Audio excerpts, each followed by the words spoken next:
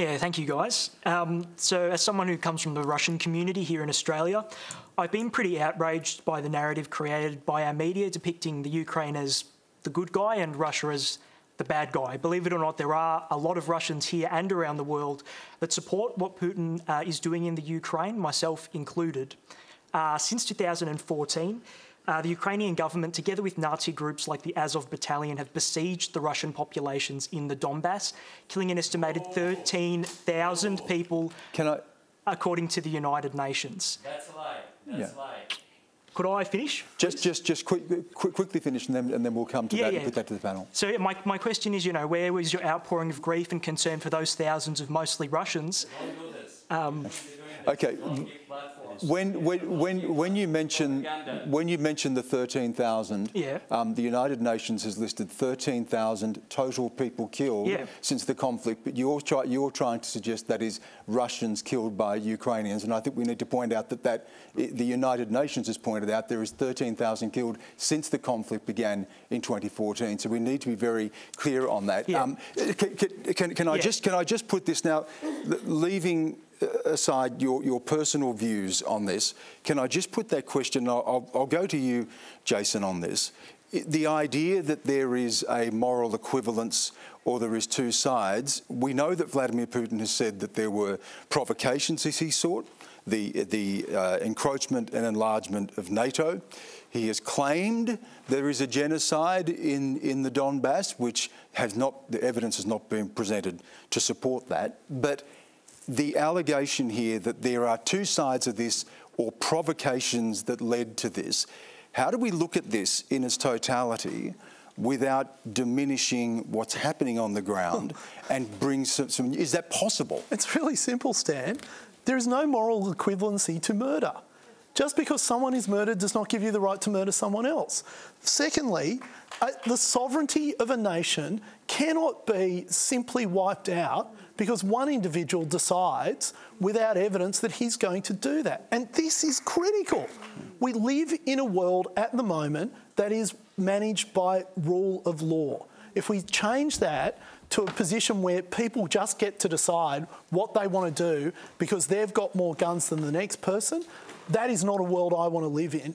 And I don't think it's a world anyone wants to live in. Jason, can I also go to you on this point, and that is that you have Russian heritage yourself, and your grandparents come from the Soviet Union. Well, my grandmother. Your grandmother, but your grandparents came from the Soviet Union. Well, no, it's very complex. Anyway, it's very families are complicated. Section 44, it's all on the public record. But when you hear this, that there are Russians supporting Vladimir Putin, as we heard, how do you feel about that? Well, I don't care. I don't care. There are international laws. And I mean, to your point, Stan, which goes to Dennis's point, there are no good endings to this. I mean, we sit here back in Australia and we go, well, one country's invaded another. That's wrong under international law. Let me tell you the people sitting in those countries. If you're Poland, you've had 1,000 years of people marching through your country, and for 600 years you were wiped off the map. How do you think the people of Poland are going to feel when you have Russian troops sitting on their border? The people of Latvia, of Lithuania, this is not going to end well unless the West is incredibly assertive about pushing back this unwarranted aggression. Brendan. Well, I think that there's a real question here about the misinformation that's deployed by Putin. Firstly, whilst no one's perfect, no independent state's without corruption or issues, of course. And Ukraine is a relatively young democracy, independence, I think 31 years. But Putin has been deploying misinformation for years. I mean, he is undemocratic by nature. He kills off his opposition.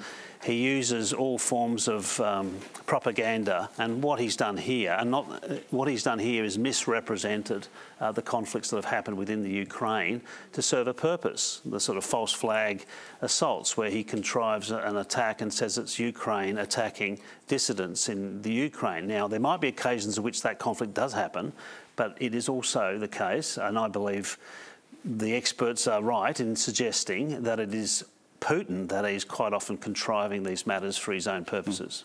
Sasha, people here have been talking about family who are suffering and people are dying. And I understand you wanted to ask your question about is there some reasoning for this, but you supported what's happening, hearing that people are dying. And can I just say I'm just not comfortable with you being here? Could you please leave? I've been... It's really... No, Sasha, I'm sorry. You can ask a question. You can ask a question, but we cannot advocate violence. I should have asked you to leave then. It's been playing on my mind, and I'm sorry, but I have to ask you to leave, please. Okay, well, could I... No, please. Just out of respect.